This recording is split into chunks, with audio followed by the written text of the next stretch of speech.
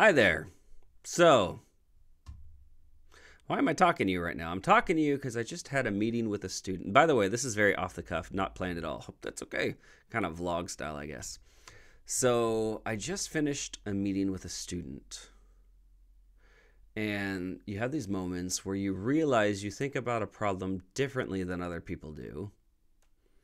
And I had this meeting and I realized that I think very differently than certainly my non-statistician colleagues and maybe even my statistician colleagues. I don't know. I'm going to put this out there and see if anybody thinks the same way I do.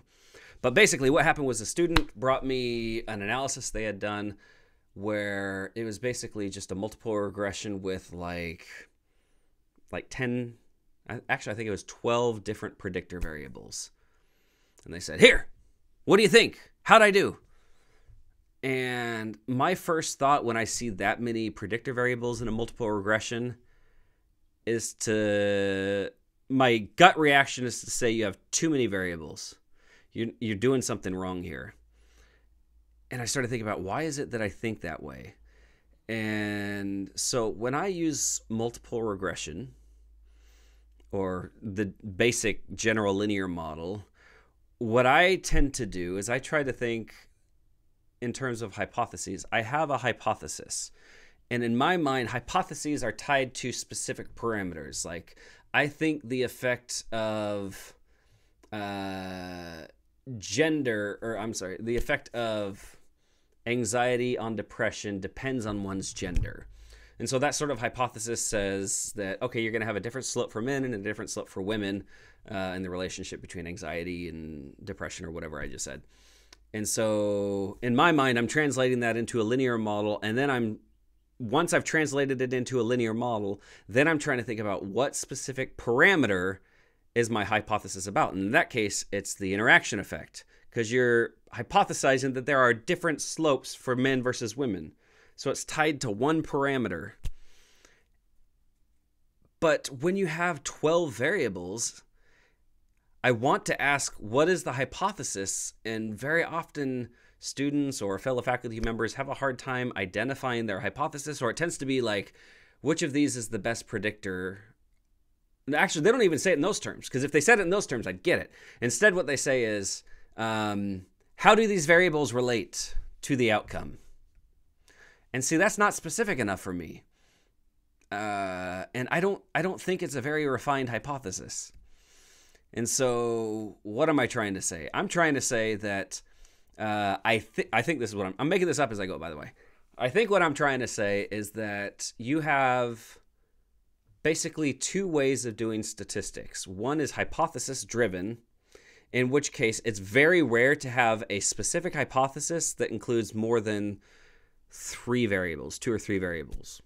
I rarely see a specific hypothesis that has more than three variables.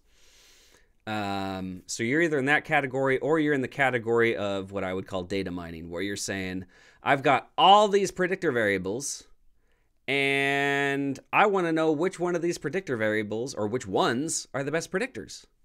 So yeah, you're in data mining territory there. So when I see a regression table with lots of predictors, my gut reaction is to say, stop using multiple regression. Multiple regression is terrible for data mining, and instead use something like a random forest or some sort of other AI algorithm. That's what I would do. Yeah,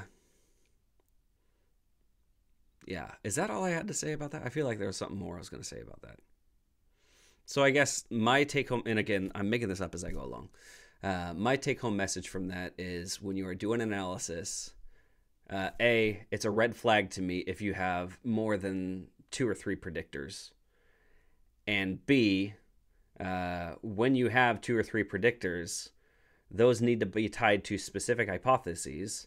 And C, I guess, if you do have more than three or four predictors, you're probably asking a research question. You're not stating a hypothesis. And that research question tends to be which one of these is the best predictors, or the best predictor, in which case you would probably resort to doing some sort of machine learning algorithm.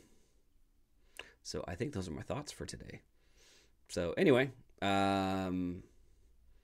Yeah, so I just met with a student via Zoom, and I had the camera set up and the light. By the way, this is how I do my Zoom stuff.